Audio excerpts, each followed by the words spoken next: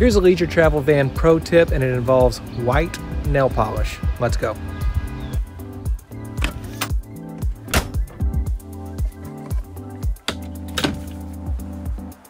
The Truma AquaGo Control Center. Right here, this little mark is actually white nail polish. There's a little raised bump there, but they had no indicator on what you were at, whether it was eco, whether it was on all the time, or on clean. Now, if you go down to clean, guess what? No way to get out of it. You got to go through the entire process, so you never want to do that. So you're going to want to mark this little raised spot right there so you can always see where your controller is, because it's kind of dark up here. There's no light in here. I guess you could put one, but there's no light. So put your little white dot right there. There's your little pro tip.